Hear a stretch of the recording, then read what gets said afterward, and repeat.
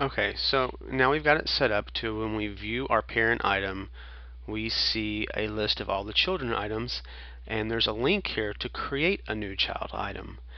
What we're going to do is add a script to this page so that when you click on new item, it will bring up the new item form for the child entry, but it will pass in the ID of the parent to that child form using the query string. Okay, and to do that, we're going to use this script right here. And let me walk you through it real quick. You can see we're referencing the jQuery library using Microsoft's Content Delivery Network. And then when the page is loaded, I need to get the issue ID of my parent. And this is stored in the query string parameter ID. And that's what this little function does here, get parameter by name. It gets the ID from the query string and stores it in issue ID. The next thing we want to do is we want to find this link, this new item link, because we still want to just reuse that. So this part of the script says find the anchor element that has a title attribute equal to add a new item to this list or library. And I know that this is what the anchor element is because when I viewed the DOM, I was able to find this title attribute. So that's how I find that anchor element, and I'm going to store that in a variable. So now I'm going to take that anchor element, I'm going to add an href to that element. And that href is going to call the new item2 function, which is the function that SharePoint uses to add a new item. And I'm going to pass to that the URL of my new item form for the child. And then I pass in another query string parameter called issue ID. And we set that equal to issue ID, which is this variable here.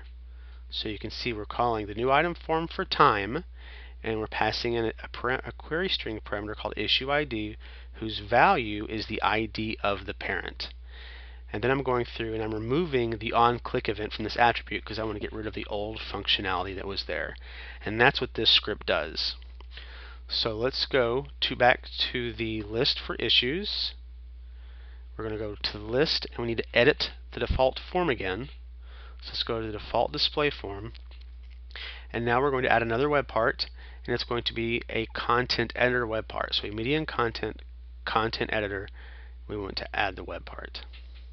This is just like you did in SharePoint 2010 before, so you should be used to this by now if you did this back then.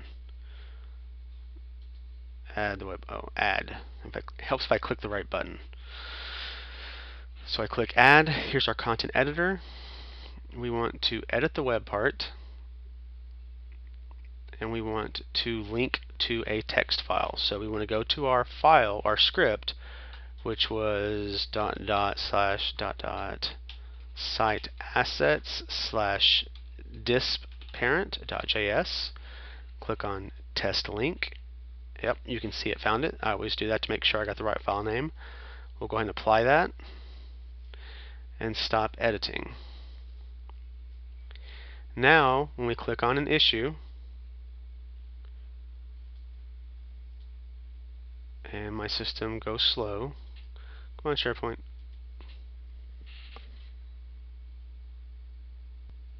Yay, it's completely slowed. Okay, there it is. So we have our issue, need more RAM. Its ID, if we hover over the new item here link, let me go ahead and zoom in on this for you. So we look at the link down here and you see it's calling new item 2 and calling new item form.aspx issue ID equals 1. So the ID of our parent is 1, and we're passing that to new item form. So we're done on this page. The last step of the process is going to be go to the new item form of the child and have it read that issue ID from the query string and set the lookup field to that value. And that's what we'll do in the fourth and final video.